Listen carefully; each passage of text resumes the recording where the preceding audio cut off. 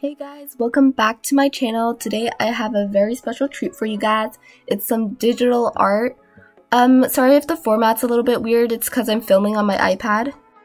Oh, and before we get into this, the person I'm drawing today, he is wearing a bit of skimpy clothing, so there's a bit of skin being revealed, but if you're fine with that, keep watching. If you're drawing digitally, you can use like anything you want. You can use Photoshop, or me personally, I'm just using apps in the App Store. You could buy an app or you could just use a free one. Right now, I'm using Procreate. This app does cost money. I think you have to pay like $9.99 or something like that. This isn't like a monthly subscription or anything like that. You just have to pay like $9.99 up front and then you get to use it for free like the rest of your life. And I really like this. I think it works really well. It like records your drawings for you, and you can also make animations and stuff like that. If you would prefer to use a free option, there's so many different apps that you could use. One of them that I used to use was Ibis Paint X or Ibis Paint X. I'm not really sure how you pronounce it. It worked pretty well. The only problem that I had with it was it would kind of like start lagging once you like exceeded 20 or something layers. Other than these two, there are also like a bunch more apps that you can use that are like totally free. By the way, I'm using an Apple pen for this. You can use any kind of stylus you want. I used one from like Dollar Tree once and it worked like fine. Drawing something based on the Egyptian god Anubis. I'm not sure if you heard of him before. It's like that like dog-headed dude, and he's like in charge of like death stuff and like funerals or something like that. First, I started sketching out his dog head and then his human body. I used a reference photo for the dog head, by the way. I like really suck at drawing animal faces and like bodies, so I used a reference for that. So basically, in my drawing or painting or whatever, Anubis is like holding a human head. It's like his head, but he's like holding it, and he can like, I don't know, like swap his heads, and you can like pretend to be a human or something. I don't really know what's going on, but like, yeah, he's holding a floating head, and that's that. For his staff, I was debating on whether or not to like give it a dog head or something like that, but in the end, I just decided to go with like this Taurus kind of symbol. I also struggled a lot with the head positioning. I wasn't sure if I wanted him to be like holding it under his arm, or if it was like floating, or if he was just like grasping it like in his hands. In the end, I decided for it to just be floating in midair with his powers, I don't know, like holding it up.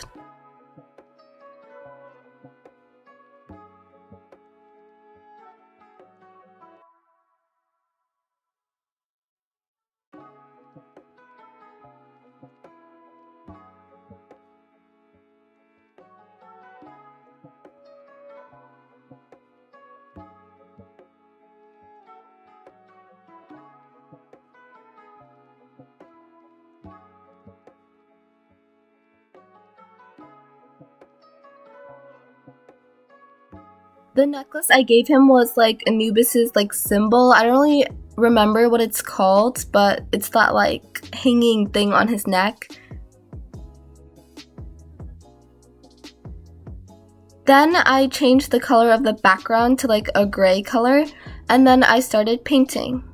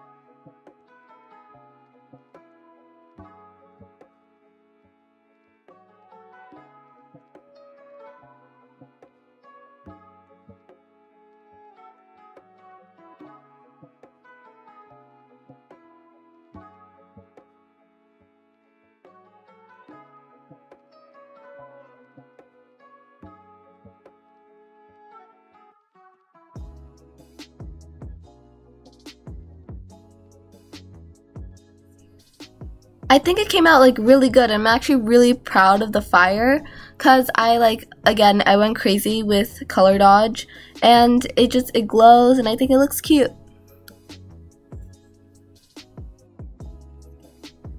I needed to like blend this like peachy color into like the gray, so he kind of looks dead inside, but that's okay.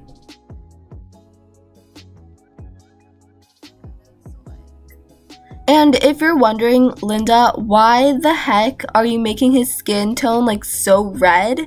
The reason for that is because his background is going to be red, and when the light hits the back, it's going to reflect onto him and then he's going to be kind of red. I'm not sure if that's like actually true, maybe I just made that up, but like, I trust me, so that's my explanation.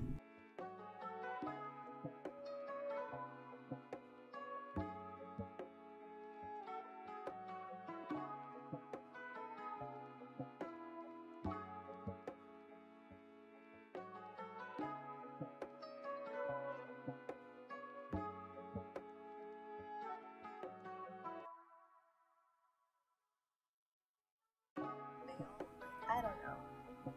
In the middle of this, I kind of realized that his skin didn't really look like skin. Like, you know in science classrooms where there's like that human model and like it's just muscle and stuff like that and it's like really creepy? I feel like that's kind of what his body looks like. Oh, and ignore that little doodle, I was just like bored. I mean, like, maybe you're gonna have nightmares about it for life because it traumatized you, but like, I'm sorry.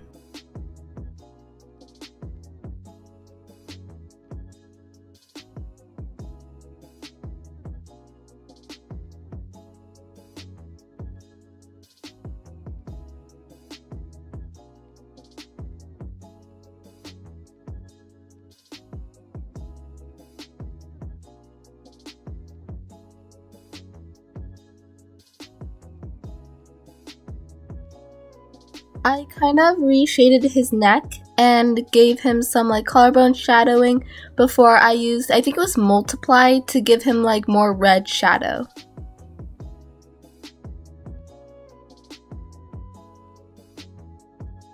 I'm also starting to give him highlights on the nose and on his fur to make it look like he's actually like hairy and stuff like that.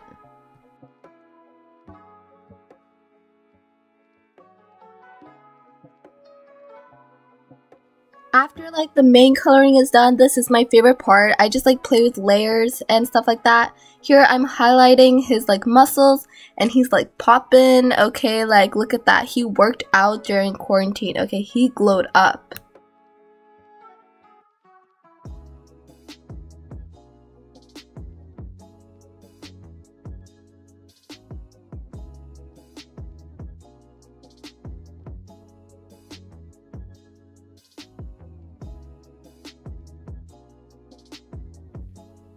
Then I got started on his headdress thing.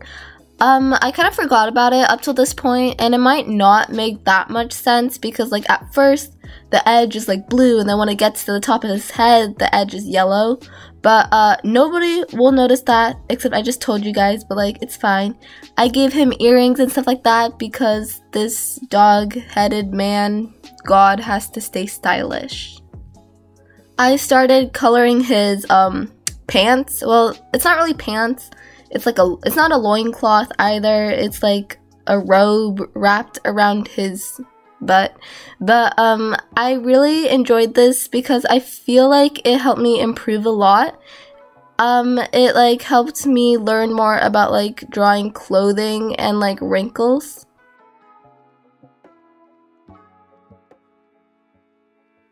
Just like I did with the body, I played around with layer modes and blending effects to like make the cloth a bit more red and blue to like work more with the background.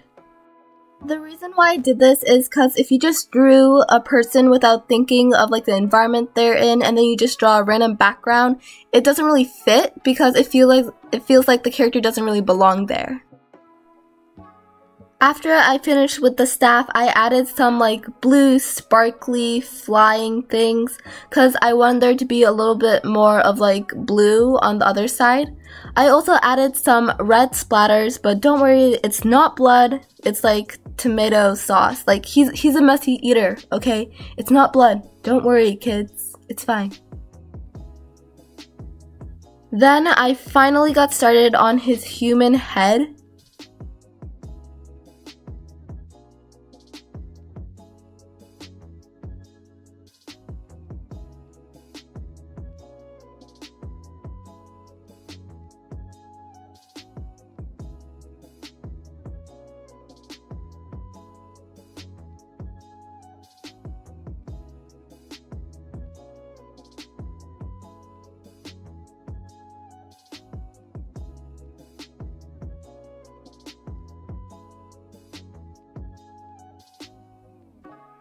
After I finished with like my main shading, I gave him black lipstick. I do change that later. And I also gave him those red eyes. I also added some like Egyptian like eyeliner, you know that thing that they have. I thought it was like really pretty, so I added that on him.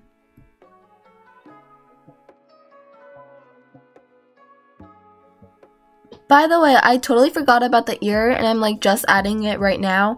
Now that I'm looking at it, it does look kind of elfy though. Then I added his highlights and everything, and I changed his black lipstick and I just made it go like nude.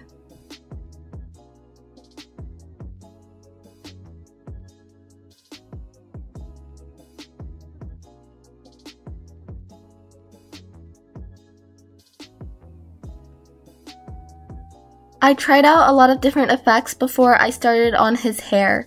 At first, I wanted like an ombre effect from like white to black, but then I decided against it and I wanted his hair to be kind of like a very dark brown color.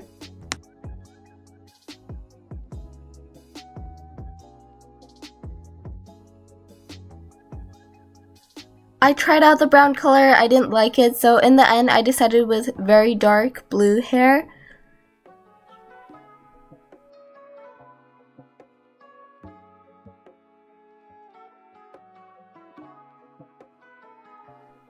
I was also planning to do like this ornament on his headdress, but it was a bit too distracting, so I just got rid of it.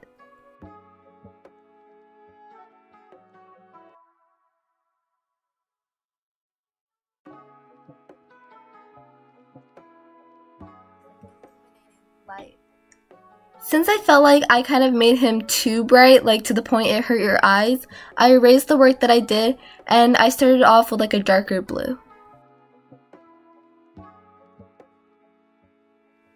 Then I finished it by adding some red to the background. It's not blood, it's tomato sauce.